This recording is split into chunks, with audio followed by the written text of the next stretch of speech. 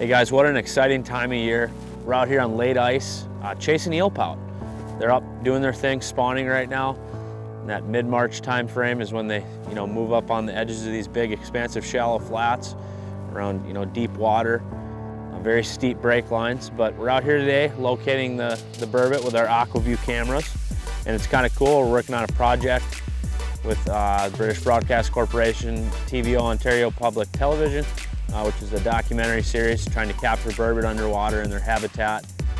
So like I said, we've been running around this break anywhere from 15 to 25 feet with the Aqua-View cameras, locating the fish. And I've actually got a diver down in this big hole behind me here, and he's down there with the underwater housing and the camera, just trying to capture the burbot in their natural habitat. So the Aqua-View is a great way to kind of locate those fish and direct him up and down the break.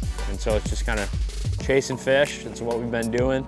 Not a whole lot of fishing, but we've seen tons of fish in these last few days. Many balls of fish, which you'll probably see.